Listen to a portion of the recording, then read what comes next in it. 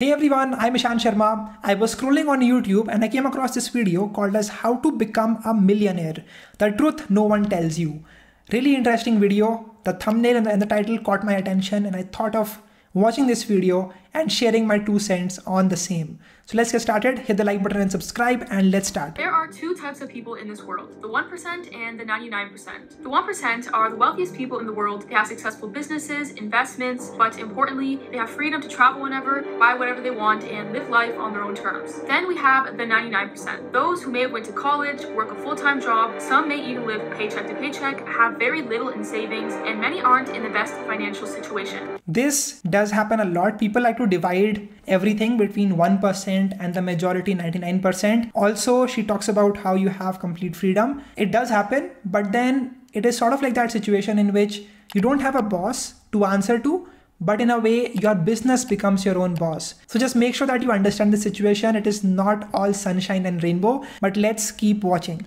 Now, if you're watching this video, it is very likely that you are part of the 99%, but you do want to become a part of the 1%. But how do they do it? Seeing all those millionaires on Instagram showing off their houses, cars, I'll be honest with you, looking at these people on Instagram trying to flaunt their wealth, there are 2 things that you should keep in mind. Number 1, all that they're trying to flaunt, it might not be self-made. That means that they don't really own whatever it is that they are showing it to you, flexing it to you. And number 2, it might be the case that they're trying to sell you a course, and because of that, they have shown you all of these things. The typical Thai Lopez kind of a video that you might see on YouTube or elsewhere. What you see online on Instagram might not always be true. So let's talk about it. How do you actually become a millionaire? Well, first, we do need to expose common money misconceptions that keep people from becoming wealthy. And the first one is that you have to pay thousands of dollars to get a good education and then get a job. And a lot of people believe that this is the best way to become wealthy and successful. And I don't blame them, since that is basically what society taught us. Don't get me wrong, I have nothing against working a job. But if you are watching this video, I do assume that you want to become a millionaire, and I'm going to be completely honest, working a job is not the best way to get there. Alright, couple of things, right? First of all, she says that people end up buying expensive college degrees. I'll tell you this from the Indian college concept. You get to meet a lot of interesting people in college, right? I have absolutely zero reason to attend my college right now. I don't learn anything. I already have a package that's much more than the highest package in my own college, but I'm still going. What is the reason for that? Because I get to meet some really interesting people. I met my co-founder in my college. I met a ton of interesting people in my own college. It is definitely worthwhile if you have a good college that you are going to. Now let's take a look at why. Working a job means that you have to trade your time for money. And the problem now becomes that there is so many hours in a day that you can actually work, and so your income is always going to be capped at a certain amount. If you make $30 an hour, working 40 hours per week, it'll take you 17 years to make $1 million, including taxes, inflation, and other expenses. So realistically, it could take you over 20 years to make $1 million from your job. So you would have to sacrifice 20 years of your life that you can't get back just to make $1 million. While you could have done things differently and still made $1 million without having to sacrifice 20 years of your life for it. So that concludes lesson 1. Do not trade your time for money.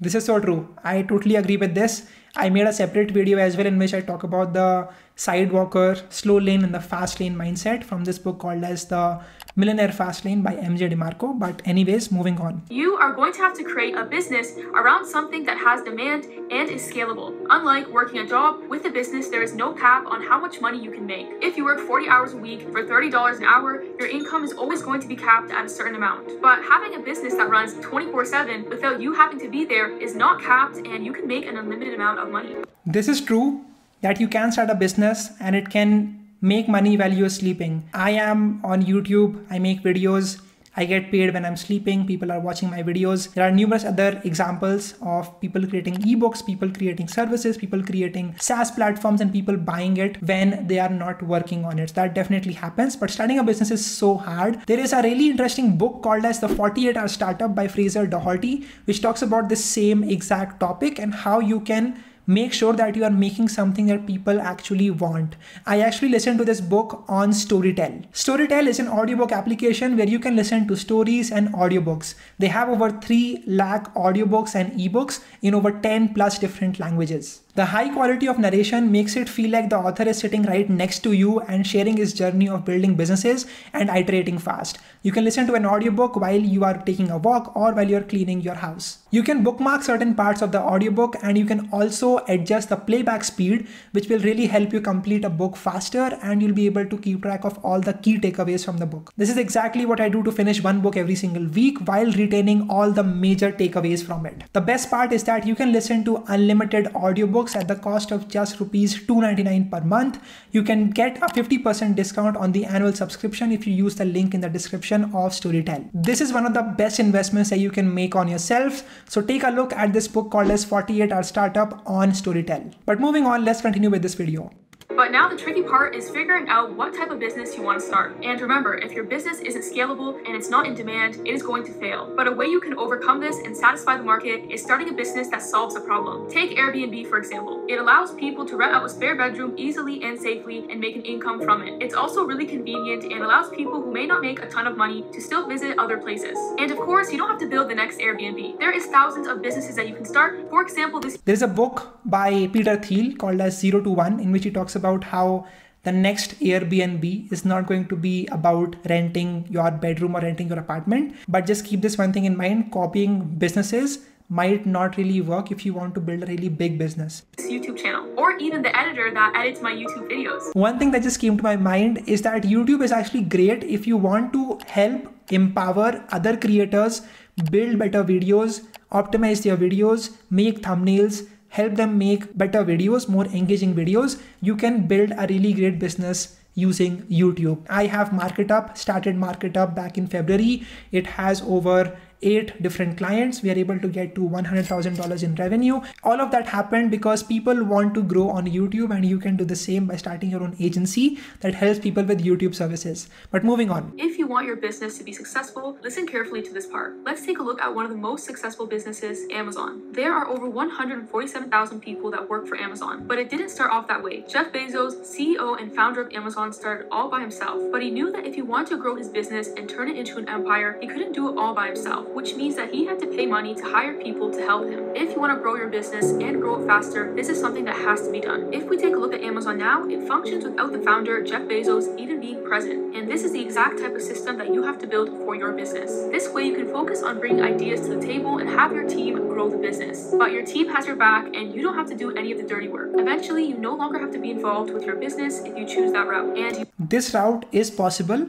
However, it is unlikely that you will be able to build such a business because of the competition. Right now, for example, I run MarketUp. It's an agency-based service that we provide to our clients, and we have to invest our human resource into making sure that everything works properly. Yes, I have hired different people. Yes, I have my co-founder, but I still have to work every single day, and that is what you should understand. Reaching to the stage of not working anymore for your business, automating everything, will take time, and it is going to be a little bit difficult. So it's not as easy as the video portrays it to be. You would still have yourself a successful business that's automated and runs without you being present. That concludes lesson 3. Reinvesting in your business is necessary in order to grow and see success. Now, what happens next once your business pays you a salary that you can spend however you like? Are you going to buy a Lamborghini, Rolls Royce, or Gucci shoes? You should instead use that money to buy assets, not liabilities. Liabilities don't make you any money, things like cars and clothes. But buying assets makes you money. Real estate, stocks, and businesses will make you money. And so it's important that you first buy assets rather than liabilities. But eventually, once your asset, like an investment in real estate, can cover the expense of a liability, such as Lamborghini, then it would be the right time to buy it. And that concludes. This is so true. You should actually understand this concept very well. If your asset can cover the cost of your total liabilities, that means that you are completely free. This is the concept of financial independence and retiring early. I'll make a couple of videos later on about the same concept in the coming weeks, but this is a very important idea you should always understand. Lesson 4, buy assets before liabilities. A lot of the information I shared with you so far was inspired by the several books that I've read, and it would be a shame if I didn't share those with you. And so I would recommend you read these 4 books in this exact order. That way you can have a better understanding of business, entrepreneurship, and building. Now, taking action is really important. As you can see, these books are recommended. Rich Dad Poor Dad, amazing book for the basics, very fundamentals of personal finance. Think and Grow Rich, I'm not so sure about that. Millionaire Fastlane by MJ DeMarco, absolutely amazing book. It teaches you a lot about building businesses and gaining your financial independence. 4-hour work week is a little bit controversial, but I like the basic idea of that by Tim Ferriss.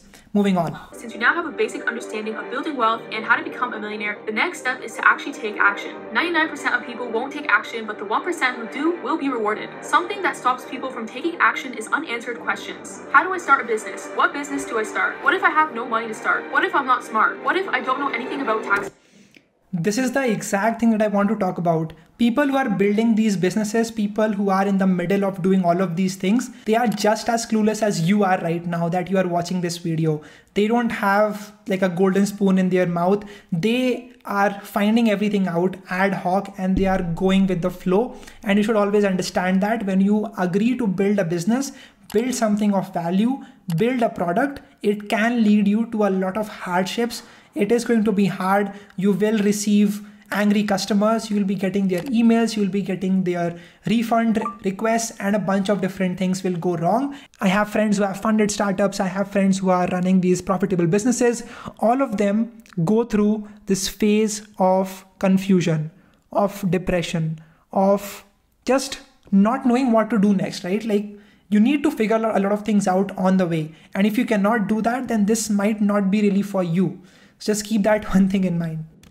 And it's great that you're asking questions because that means you want to learn more. But the truth is, you're never going to have all the answers. In fact, running your own business means that you're going to be faced with problems every single day. And there really is no way to prepare for this. So the best thing that you can do is just get started and worry about the problems once they come up. And the solution to all your problems can be found online. Now, if you watch this video up to this point and you realize that this is just not for you, that's completely fine. Running a business isn't for everyone. However, if you realize that this is what you want to do with your life and you're ready to take on a challenge that can change your life, I wish you the best of luck. And never forget why you started in the first place. It's not because you want money, it's because you want freedom. That's a really interesting video. I like the video, I like the idea, but just keep this one thing in mind, that it is not as simple as the video shows you.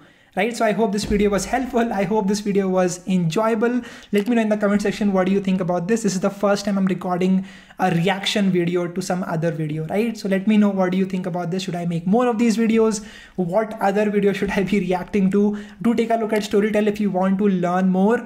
Take a look at that book called as The 48-Hour Startup by Fraser Doherty. You can take a look at this video. I'll have the link to it in the description. Great work, Sarah Finance, on making this video, educating people about this topic. That's all I have for you today. You can take a look at my Instagram as well as Twitter, and I'll see you in the next video.